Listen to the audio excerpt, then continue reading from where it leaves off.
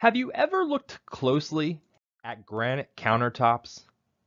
I mean, have you ever looked closely at granite countertops?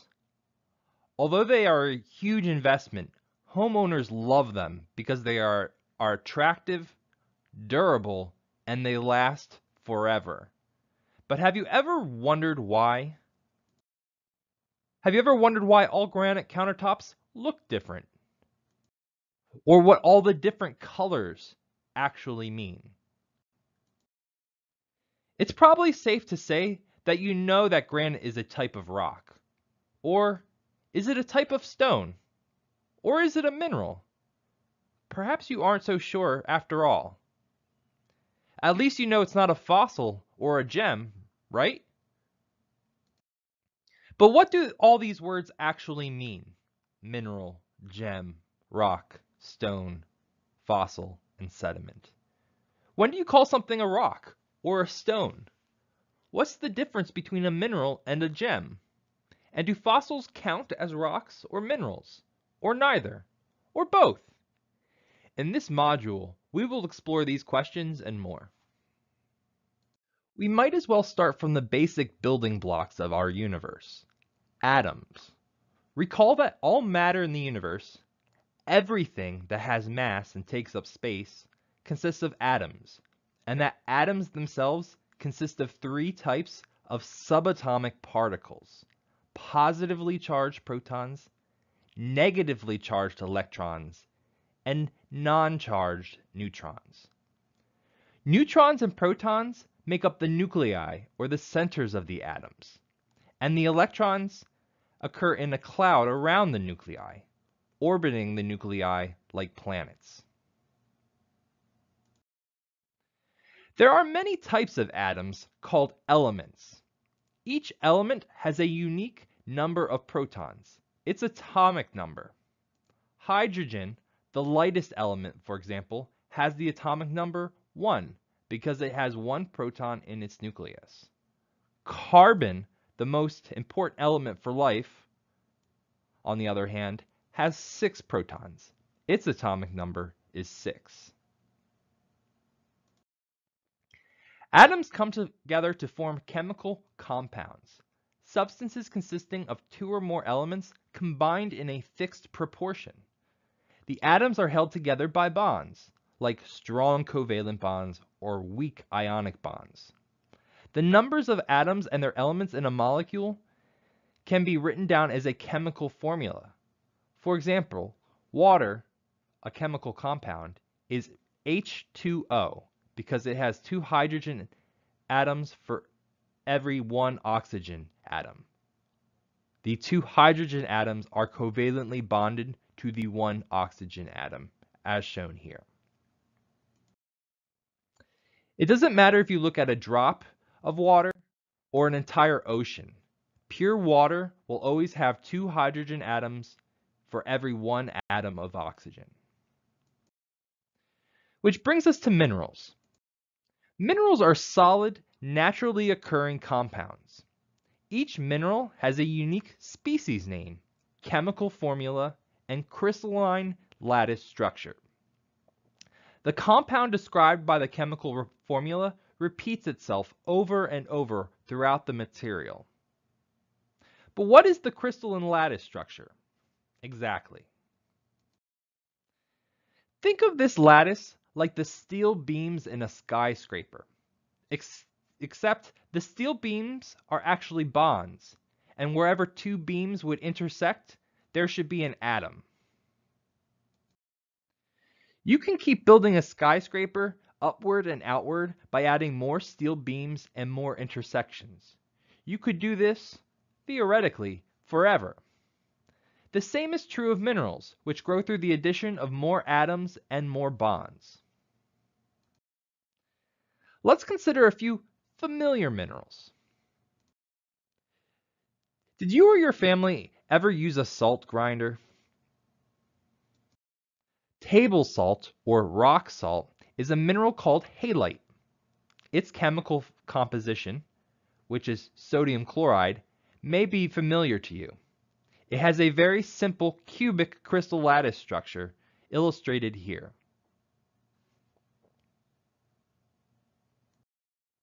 Besides salt, what mineral do you probably see and use every day? Particularly, what mineral do you probably see and use every day if you live in the Midwest during the coldest months of the year? Ice. When water is in its solid, frozen state, it is technically a mineral, albeit an unstable one. When water freezes, its weak hydrogen bonds, which are usually weak and have a tendency to flow, becomes fixed in positions, creating a lattice.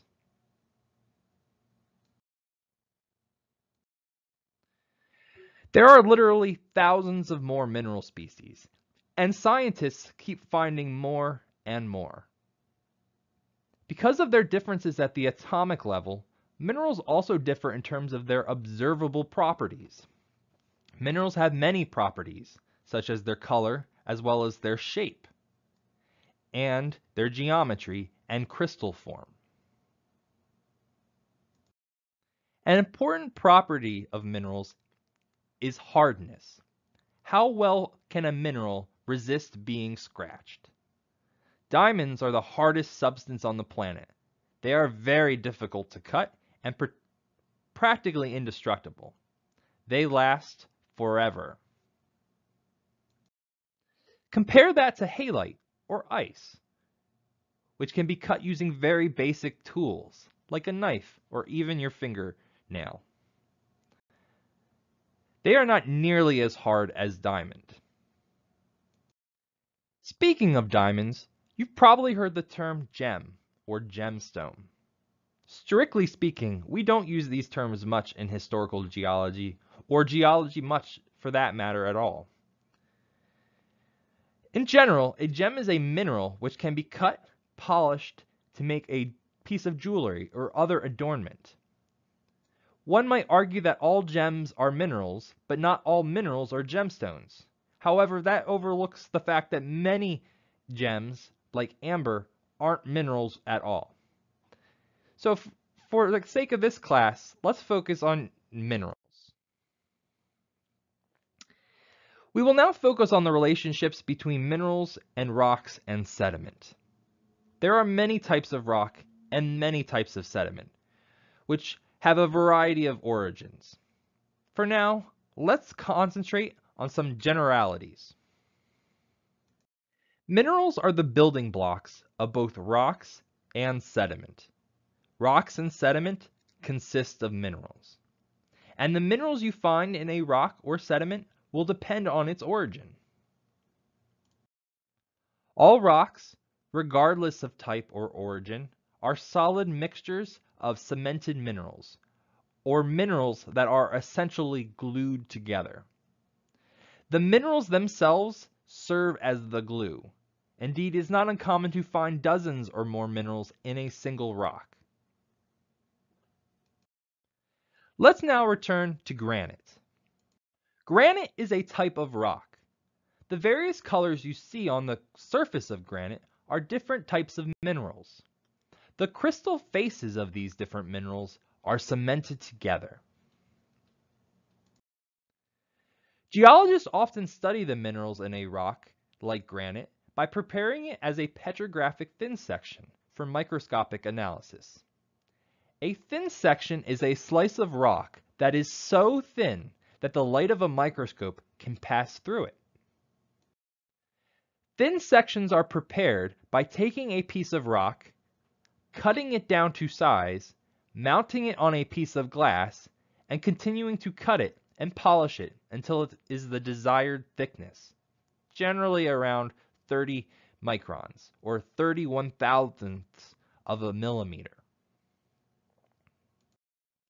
Once your thin section is complete, you can stick it under a microscope and play with the properties of light that pass through it. As you can see in this sample, the use of cross-polarized light reveals a wide array of minerals in gabbro, a type of igneous rock.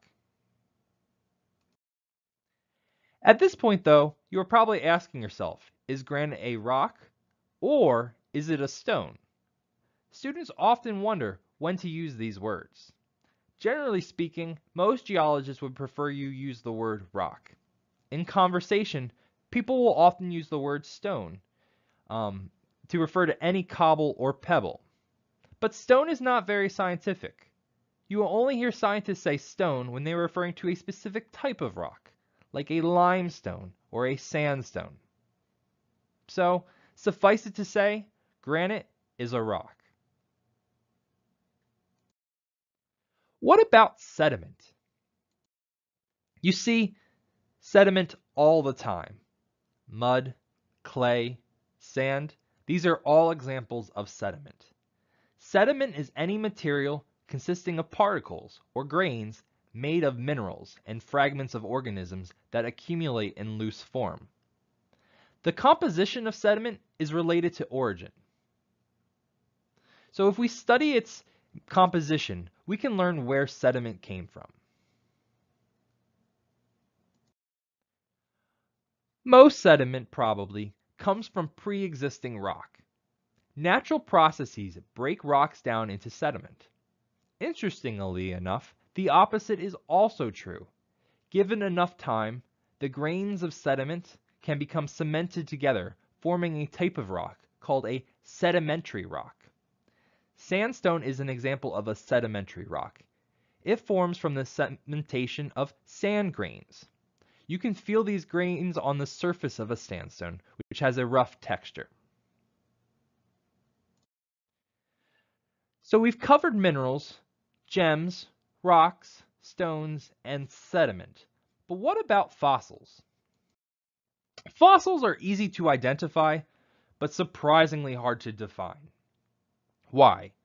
Because fossils often consist of one or more minerals, and they always occur either inside of solid rock or under soft sediment, like this insect in amber.